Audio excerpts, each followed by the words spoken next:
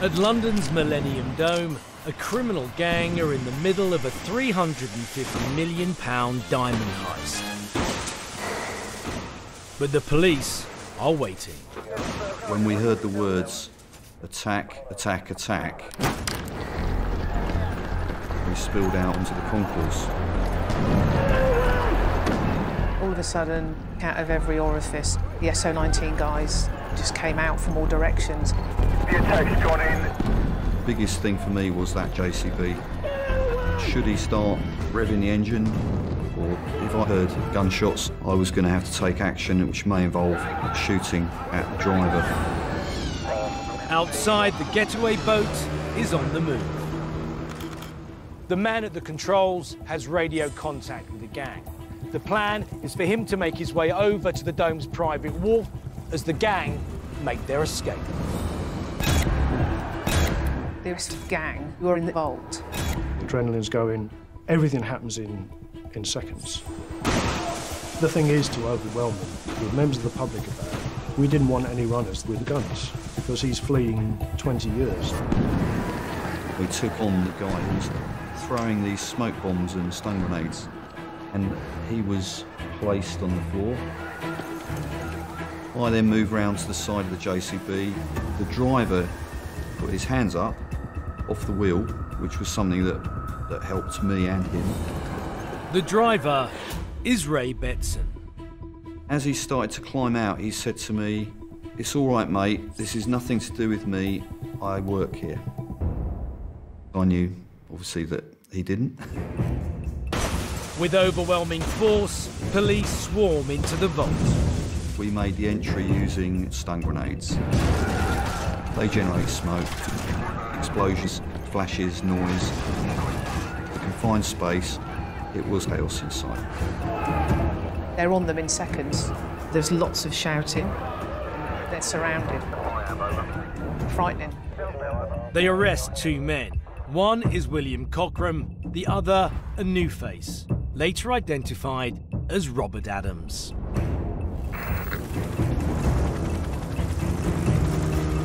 On the river, firearms officer Clive Rue is leading the getaway boat ambush. Our single goal was to get to the getaway boat What's going on in there? and ensure that didn't make off. If the driver of the boat engaged, we would have no alternative but to stop that threat using the central torso hit. The impact is likely to stop that suspect fairly instantly. Stand by. The speedboat is unaware until the very last few seconds when we're on top of it. I'm in the bow of the boat shouting, "Armed police, show us your hands," because the danger comes from someone's hands. He put his hands up and presented no threat. Got it. Then I formally arrested him for conspiracy to rob. He was just silent, looking very, very, very sheepish, as though his world had come to an end. Armed police next arrest Terry Millman on the north side of the river, posing as a road engineer. Simultaneously, Lee Wenham is picked up at the farm in Kent. The arrests were over in minutes, but it turns out the gang weren't armed.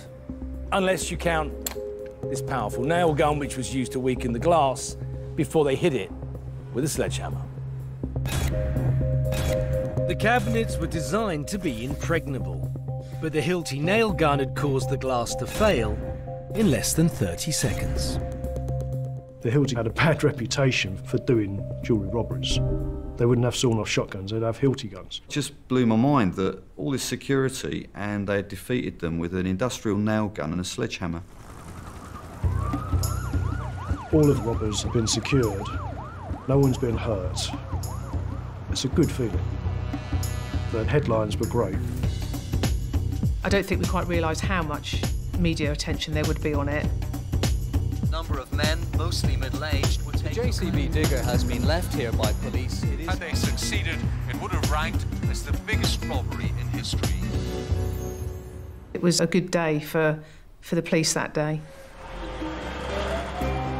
The trial at the Old Bailey lasted 3 months. Found guilty of conspiracy charges, 6 gang members were given sentences of between 5 and 15 years. The 7th, Terry Millman, died of cancer before the trial. The amount of evidence was overwhelming. We'd caught them red-handed in the dome trying to take the diamond, so there was no way they weren't going to get convicted. Lee Wenham got 4 years for the dome and a further 9 years for the Aylesford attack. There was never evidence to charge any of the others for either Aylesford or 9 Elms. These guys were cunning, they had bravado, and they were certainly persistent. It took 4 months to plan. They used a JCB like a tank to smash their way in. They would have been in and out in minutes, and they would have made a James Bond-style getaway in a speedboat. The desperate men to risk 20 years. Okay, they didn't hurt anybody, but if we hadn't been there, Mum and a 3-year-old child in a buggy could have been the other side of that tent as it came crashing through. But did the police get everyone involved?